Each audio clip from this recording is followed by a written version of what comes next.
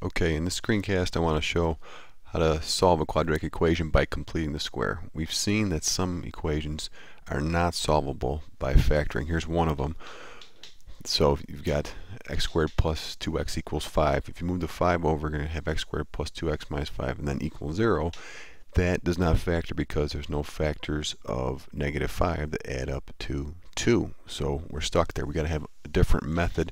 We've talked about this in class, that completing the square is the method, and we multiplied out this expression x squared plus dx, d over 2, pardon me, squared, and derived this identity. Now what this says in words is this: if you cover this up for the time being, if you have an x squared term plus dx plus a number in front of x, if you take half of that coefficient of x, square it, add it into your expression, then those three terms can then be factored as one large expression to the second power.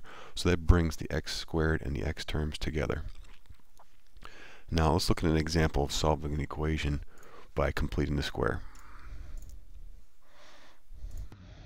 Okay. So again, I'm just going to write out the main identity once again. Remember, what this is going to say is if you have a leading coefficient of x squared being 1, you take half the coefficient of x, divide it by 2, square it, add it in, and that's going to give you a perfect square expression.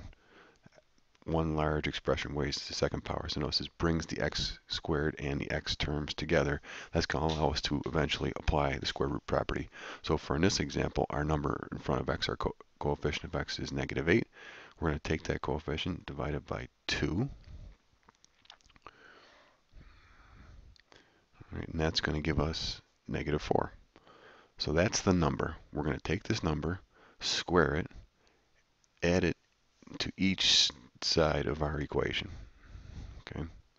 Now, when you do that, I'm not going to actually square it out. We all know negative 4 squared is 16. But just to apply our main identity up here, it's going to be easier for us to leave it alone and just leave it in parentheses for the time being. So x squared minus 8x plus negative 4 squared. Adding it to their side, we get equals 3 plus negative 4 squared. Now we're going to simplify. So on the right hand side, we're going to end up with just 19. On the left hand side, these three terms are going to come together. This applies our main identity up at the top as x plus, and whatever we added in squared comes in the parentheses, and then we put the square on the outside, equals 3 plus 16. Now, adding a negative is the same thing as subtraction, so this is equal to x minus 4 quantity squared equals 19. From this point, we notice the form of our equation. It says we've got one expression squared equals a number. That implies, using the square root property, that whatever's being squared must be either the positive or the negative square root of the number on the other side. So we conclude over here that this quantity, which we're squaring, must equal plus or minus the square root of 19. It's got to be one of the two numbers.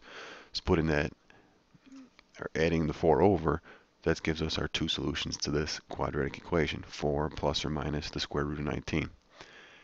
Okay, now we can look at that as two separate solutions. So one of the solutions is 4 plus the square root of 19. The other one is 4 minus the square root of 19. If we want to approximate that, we can use a calculator to get it to, say, 4 decimal places. And the positive solution in this case, or the largest solution, is 8.3589.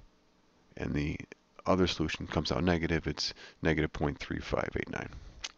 So again, that's how to solve by completing the square. Main thing is you need to have the coefficient of x squared being 1 to use this key identity. In this case it was. We didn't have to divide by the coefficient of x squared to make it 1. And then we use our identity. Eventually we solve the equation by using the square root property. Just don't forget the plus and minus sign.